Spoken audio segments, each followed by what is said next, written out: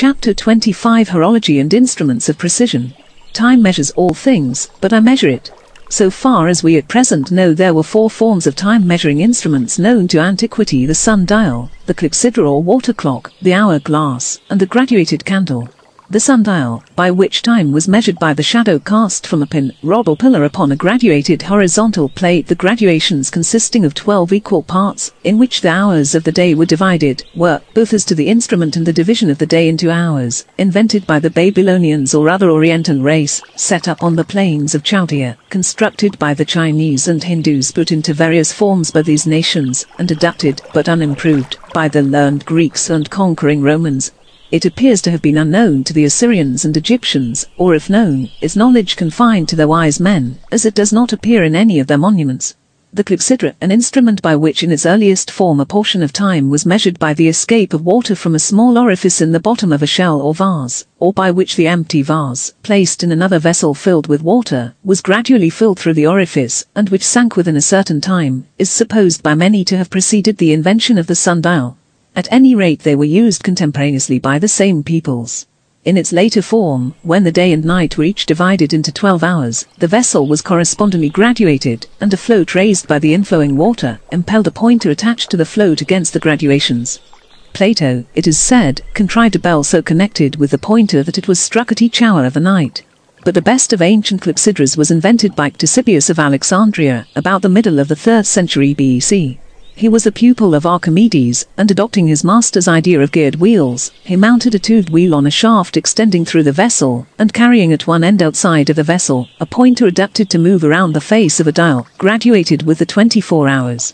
The vertical toothed rod or rack, adapted to be raised or lowered by a float in a vessel gradually filled with water, engaged a pinion fixed on another horizontal shaft, which pinion in turn engaged the larger wheel. It was not difficult to proportion the parts and control the supply of water to make the point complete its circuit regularly. Then the same inventor dispensed with a wheel, rack, and pinion, and substituted a cord to which a float was attached, passing the cord over a grooved pulley, and securing a weight at its other end. The pulley was fixed on the shaft which carried the hour hand. The float was a counterbalance to the weight, and as it was lifted by the water, the weight stretched the cord and turned the pulley, which caused the pointer to move on the dial and indicate the hour. The water thus acted as an escapement to control the motive power. In one form the water dropped on wheels, which had their motion communicated to a small statue that gradually rose and pointed with a rod to the hour upon the dial. Thus the essential parts of a clock: an escapement, which is a device to control the power in a clock or watch, so that it shall act intermittently on the time index; a motive power, which was then water or a weight; a dial to display the hours, and an index to point them out, were invented at this early age. But the art advanced practically no further for many centuries. The hourglass is too familiar to need description. The incense sticks of the Chinese, the combustion of which proceeded so slowly and regularly as to render them available for time measures, were the precursors of the graduated candles. With the ungraduated sundial the Greeks fixed their times for bathing and eating. When the shadow was 6 feet long it was time to bath, when twice that length it was time to sup. The clepsydra became in Greece a useful instrument to enforce the law in restricting loquacious orators and lawyers to reasonable limits in their addresses.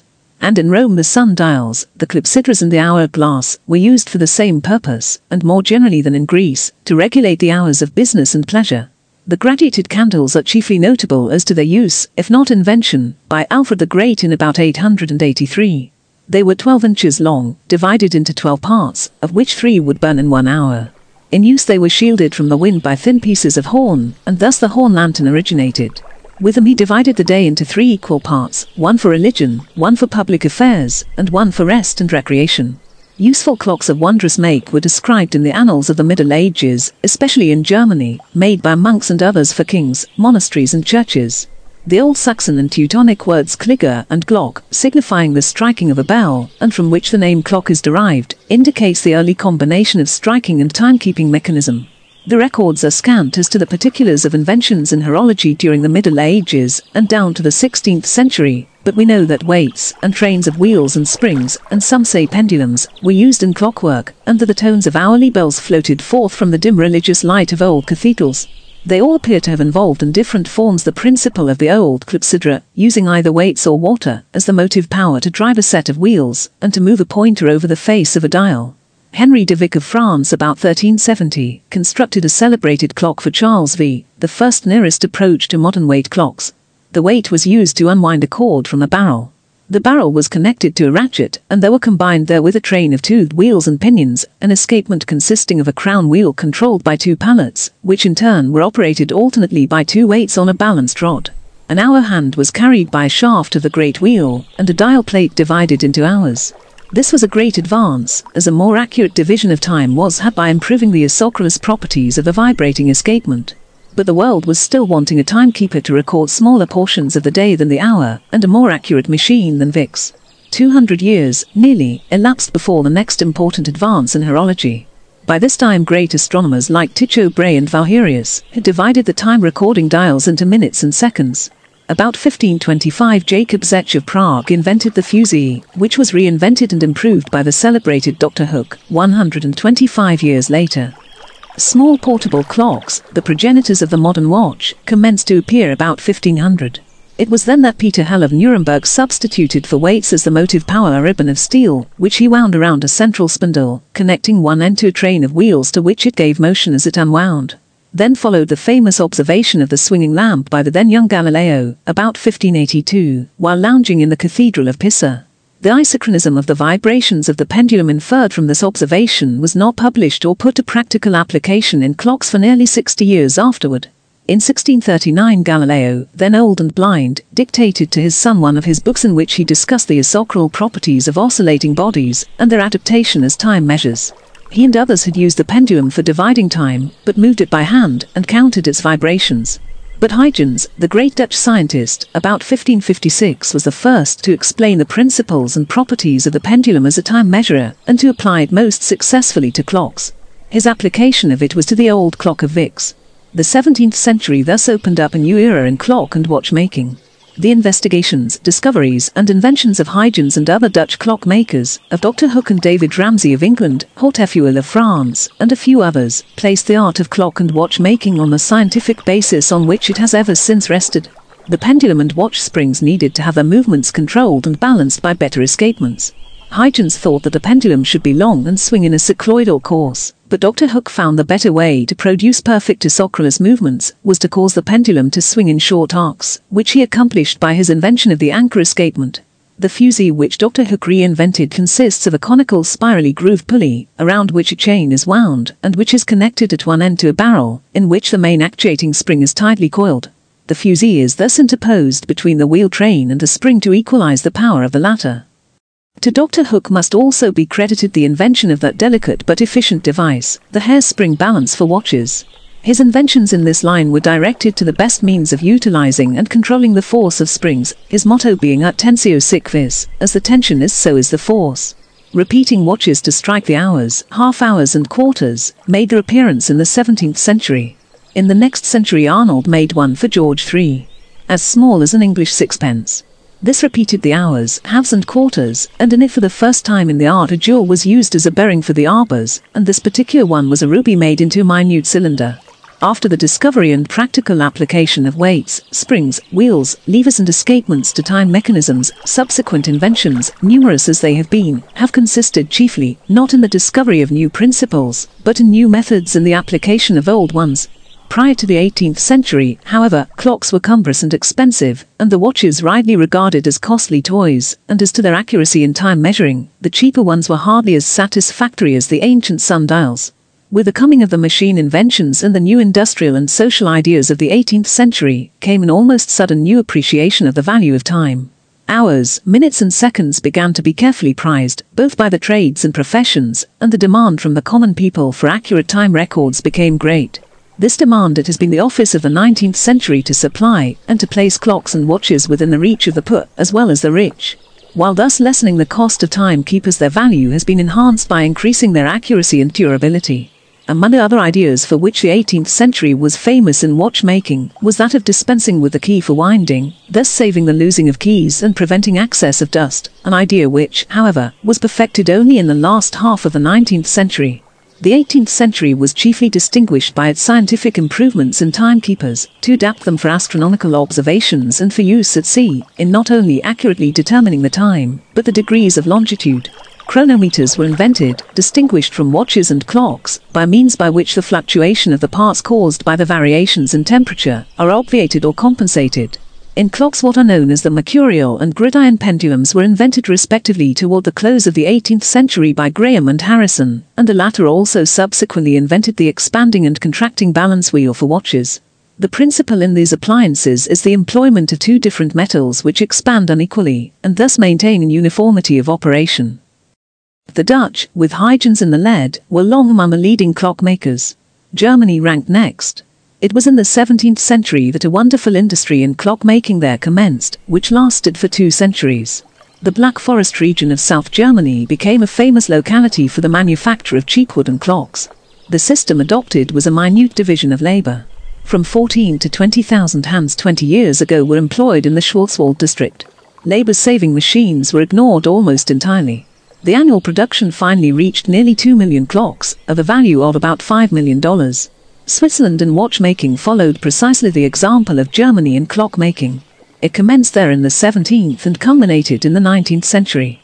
Many thousands of its population were engaged in the business, and it flourished under the fostering care of the government by the establishment of astronomical observations for testing the adjustment to the best watches, the giving of prizes, and the establishment and encouragement of schools of horology, conducted on thorough scientific methods. A quarter of a century ago it was estimated that in Switzerland, 40,000 persons out of a population of 150,000 were engaged in watchmaking, and that the annual production sometimes reached 1,600,000 completed movements. The whole world was the market. The United States alone was in 1875, importing 134,000 watches annually from that country. As in Germany, so one characteristic of the Swiss system was a minute subdivision of the labor. Individuals and entire families had certain parts only to make. It is said that the Swiss watch passed through the hands of 130 different workmen before it was put upon the market. The use of machines was also, as in Germany, ignored. By this national devotion to a single trade and its subdivision of labor, the successful production of complicated watches became great and their prices comparatively low. The United States in the commencement of its career and at the opening of the century had no clocks or watches of its own manufacture. But it soon followed the example of Germany and Switzerland and established cheap clock manufactories, first of wood and then of metal, which became famous and of worldwide use. But it could make no headway against the cheap labor of Europe in watchmaking, and the country was flooded with watches of all qualities, principally from Switzerland and England. Finally, at the halfway mark in the century, the inquiry arose among Americans, why could not the system of the minute subdivision of human labor followed in watchmaking countries so cheaply and profitably be accomplished by machinery? The field was open, the prize was great, and the government stood ready to grant exclusive patents to every inventor who would devise a new and useful machine. The problem was great, as the fields abroad had been filled for generations by skilled artisans who had reduced the complicated mechanism of watchmaking to a fine art. Fortunately, the habit had been established in America and several of the leading industries, principally in that of firearms, of fabricating separate machinery for the independent making of numerous parts of the same implement, whereby uniformity and interchangeability were established. Under such a practice, which was known as the American system, a duplicate of the smallest part of a complicated machine, lost or worn out thousands of miles from the factory, could soon be furnished by simply sending the number or name of such required part to the manufacturer, or to the nearest dealer in such machines. With such encouragement and example the scheme of watchmaking was commenced. So large factories were built, and by the time of the Centennial Exhibition in 1876, the American Watch Company of Waltham, Massachusetts, were enabled to present an exhibit of watch movements made by machinery, which astonished the world. Other great companies in different parts of the country soon followed with the same general system. Machines, working with the apparent intelligence and facility of human minds and hands, and with greater mathematical accuracy than was possible with the hands, appeared. For cutting up the finest teeth from blank wheels stamped out from steel or brass, for making and cutting the smallest, finest threaded screws by the thousands per hour, and with greatest uniformity and accuracy, for jewel making, for cutting and polishing by diamonds, or sapphire armed tools, the rough, unpolished diamond and ruby, chrysolite garnet, or aquamarine, and for boring, finishing and setting the same, for the formation of the most delicate pins or arbors, for the making of the escapements, including forks, pallets, rollers, and scape wheels, for making springs and balances, including the mainsprings and hairsprings, for making and setting the stem winding pots, for making the cases, and engraving the same, etc. The list would be too long to simply name all the ingenious machines there exhibited and subsequently invented for every important operation. It was the aim of these manufacturers to locate every great factory in some quiet and attractive spot, free from the dust of town and city, and divide it into many departments, from the blacksmithing to the packing and transportation of the completed article, and to conduct every department with the best mechanical and mathematical skill that money and brains could provide. The same system was followed with equal success in producing the first-class pocket chronometer, for the nicest work to which chronometers can be put. Thus with every watch and as every part made the exact duplicate of its fellow, uniformity in timekeeping has been established, and the simile of Pope is no longer so correct. 'Tis with our judgments as our watches, none go just alike, yet each believes his own. A simple statement of this system illustrates with greater force than an entire volume the revolution the 19th century has produced in the useful art of horology. And yet the story should not omit reference to the application of the electric system to clocks, whereby clocks at distant points of a city or country are connected, automatically corrected and set to standard time from a central observatory or other time station. Great as were the advances in horology during the 17th and 18th centuries, the number of inventions that have been made in the 19th century is evidenced by the fact that in the United States alone about 4,000 patents have been granted since 1800, which, however, represent not only American inventors, but very many of other countries. Registering devices. Devices for recording fares and money have employed the keenest wits of many inventors, and is an art of quite recent origin. Attention was first directed to fare registers in public vehicles, the object of which is to accurately report to the proper office of the company at the end of a trip, or of the day, the number of passengers carried, and the fares received. Portable registers, to be carried by the conductor and operated in front of the passenger, have been almost universally succeeded by stationary ones, set up at one end of the vehicle in open view of all the passengers, and operated by a strap and lever by the conductor. These fare registers have been called a mechanical conscience for streetcar conductors. Cash registers, intended to compel honesty on the part of retail salesmen, are required to be operated by them, and when the proper lever, or levers, or it may be a crank handle, is or are touched, the machine automatically records the amount of the sale, the amount of change given, and the total amount of all the sales and money received and paid out. Voting machines designed to overcome the difficulties, expenditure of time, and the commission of errors and frauds experienced in the reading and counting of votes have received great attention from inventors, and are not yet in a satisfactory condition. The problem involves the dispensing of printing the ballots, the prevention of fraudulent deposition of ballots, the automatic correct counting of the same, and a display of the result as soon as the balloting is closed. Successful electrical devices have been made for recording the votes of a great number of persons in a large assembly, by the touch of an eye, or nay button at the seat of the voter, and the recording of the same on paper at a central desk. The invention and extensive use of bicycles, automobiles, etc., have given rise to the invention of cyclometers, which are small devices connected to some part of the vehicle to indicate to the rider or driver the rate at which he is riding, and the number of miles ridden. Speed indicators. Many municipalities having adopted ordinances limiting the rate of speed for street and steam cars, bicycles, automobiles and other vehicles, a want was created, which has been met, for devices to indicate to the passengers, drivers or conductors, the rate at which the vehicle is traveling, and to sound an alarm in case of excess of speed, so that brakes can be applied and the speed reduced. Or to relieve persons of anxiety and trouble in this respect, ingenious devices have been contrived which automatically reduce the speed when the prescribed limit has been exceeded. Weighing scales and machines. Just balances and just weights have been required from the day of the declaration. A false weight is an abomination unto the Lord, and therefore strict accuracy must always be the measure of merit of a weighing machine. To this standard the inventions of the century in weighing scales have come. Until this century the ordinary balance with equal even arms suspended from a central point, and each carrying means for suspending articles to be weighed or compared in weights, and the later steelyard with its unequal arms, with its graduated long arms and a sliding weight and holding pan, were the principal forms of weighing machines. Platform scales were described in an English patent to one Salmon in 1796, but their use is not recorded. The compound lever scale on the principle of the steelyard, but arranged to be used with a platform, was invented and came into use in the United States about 1831. Thaddeus and Erastus Fairbanks of St. Johnsbury, Vermont, were the inventors, and it was found to meet the want of farmers in weighing hemp, hay, etc., by more convenient means than the ordinary steelyard. They converted the steelyard into platform scales.